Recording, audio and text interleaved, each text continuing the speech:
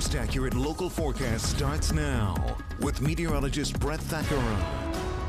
Good morning, everybody. Great to be with you here on this Wednesday. And we are going to get a pattern shift eventually to a more humid and wetter pattern. And it's actually going to start tonight. But until then, more dry weather, kind of a partly sunny day as we check out Mifflintown, nestled in the valley.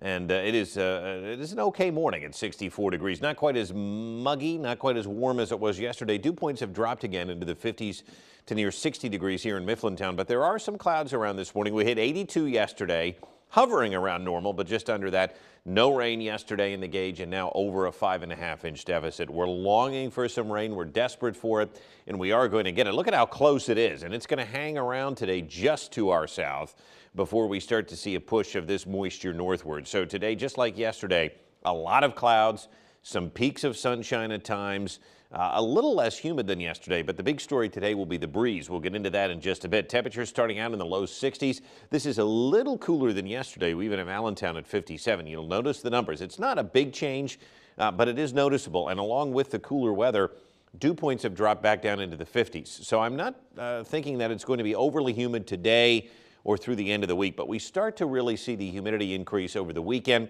and a much more summer-like pattern ahead. Daily chances of showers and downpours. A few thunderstorms on the way, and this will be exactly what we need to try to slowly climb our way out of that drought. So the humidity meter is back. It's that time of year.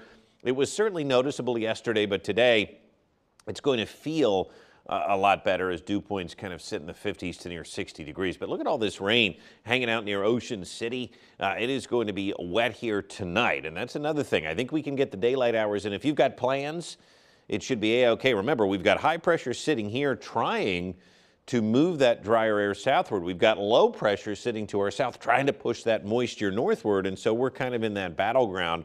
But eventually this low is going to win out. In between, whenever we get a battleground, we get a breeze, and it is going to be noticeably breezy here today and tomorrow as we eventually see the showers take over tonight, and we have kind of a cloudy and at times a wet day on the way tomorrow as well. So we'll get into all of that. If you're going to be doing dinner on the grill tonight, it should be fine. Now, the showers, I think, hold off until 9, 10 o'clock. However, some of our southern tier counties may start to see some light showers develop around 7 or 8 o'clock. But again, if you're eating dinner, you're going to cook on the grill. It's not going to be anything heavy.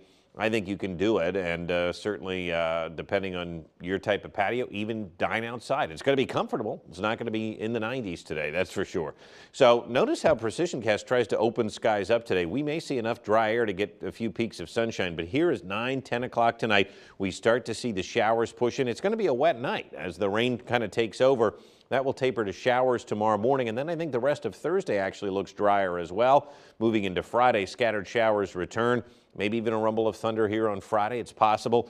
We'll see off and on showers into Friday night and then again on Saturday. So how much rain through the end of the week? Again, it's going to depend on where you live. I think most of us can try to squeeze out a ½ inch of rain here through Friday. Some of us may be lucky and even get more than that, perhaps up to an inch in spots, perhaps over a ½ of an inch in spots. But this is exactly what we need to at least stave off any further drought concerns. We're not going to get out of the moderate drought that we've dug ourselves into, but it is going to be something here as the winds really pick up today. 10 to 20 miles an hour, and you'll also notice here it does turn a little bit breezy and stay a little bit breezy tomorrow. I think PrecisionCast is underdoing the winds a bit tomorrow.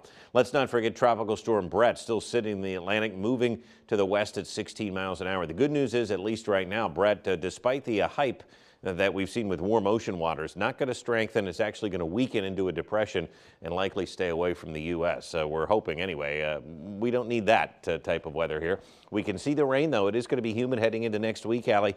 Temperatures in the 80s and daily chances of showers and thunderstorms. That pattern, exactly what we need going into next week. All right. Sounds good. Thank you, Brett. It is time now for this morning's social